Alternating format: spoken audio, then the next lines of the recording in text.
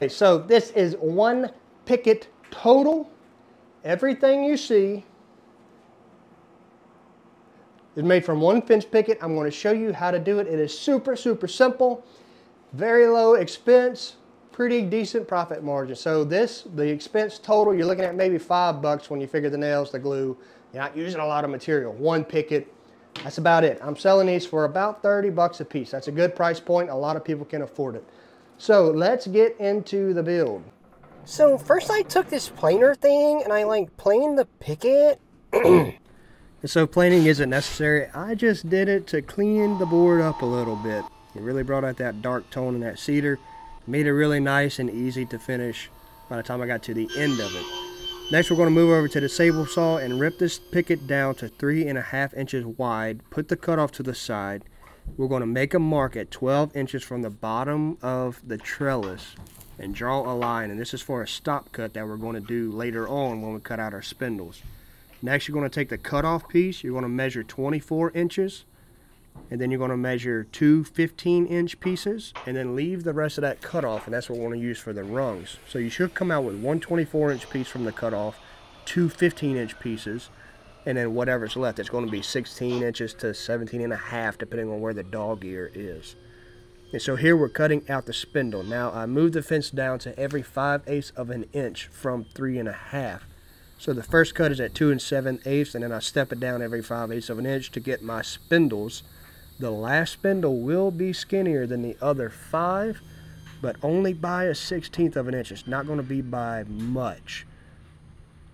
So the last spindle might come out to 7/16. It might even be 3/8, but it's not that big of a deal. It's not very noticeable, but it still works. I'm not interested in getting this project down to a 1/16 or a 32nd inch tolerance. This works just fine. It's really hard to tell. So you should come out with 6 spindles total.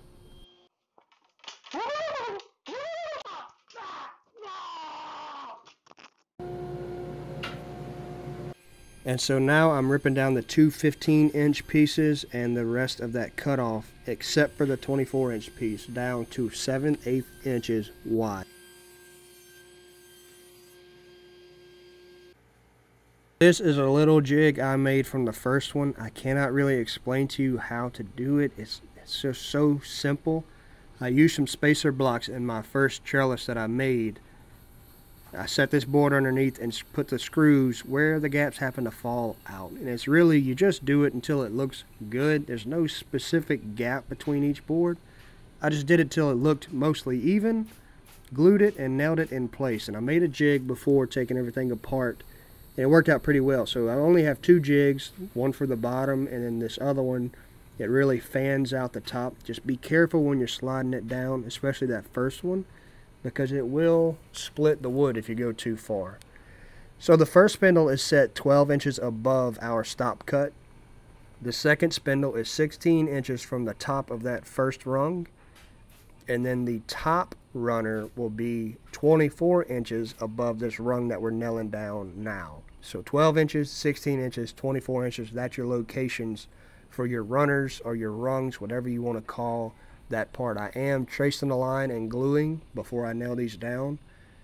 And in case you're interested, I am using 18 gauge 5/8 inch brad nails, and I am nailing from both sides of the trellis. And these are just a little close-up shot of the jig in case you could take a screenshot and help you make you one in the shop. It really is very simple to do. Just be creative with whatever solution you come up with. That's kind of what that was. And right here I'm pre-assembling the little square that's going to go between the top rung and the middle rung, and you just center it as best as you can. I find it's best to put it in place, trace the inside lines, take it off, put the glue on the opposite side of the line, and then nail it down in place. I just centered it till it looks good. There's no specific measurements, like I said. Here I'm coming through and nailing from the back side, nailing everything down. Ignore the tongue. I didn't notice it until I'm going back and editing.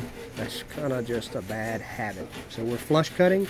One thing I forgot to mention for the rungs, you want to make one side as flush on the spindle as possible so you can come back and cut off as much excess from the other side. And this will give you the spikes to go to the bottom of the trellis, which you see here. That's both cutoffs from the rungs that we placed on the trellis itself. I cut a 45-degree angle to give us a spike, and we're nailing it in place, and that's really all you need. Here we're using tung oil, so I do a couple of coats of tung oil for projects like this, and it works just fine for exterior projects. Now you got to do a couple of coats, and if you're going to use it for a few years, you're just going to have to oil it again in a couple years, maybe next season. But it's a really good finish. It's really good for plants. Okay, I hope you enjoyed the video. I hope it helps. As always, if you like it, like and subscribe. It really helps the channel. We're getting a lot of growth lately, and I'm super, super appreciative of it. So appreciative that I made these plans available for free on my website. It'll be linked in the description below. If you don't feel like looking for the link, it's burnstockdesign.com. There's also a newsletter.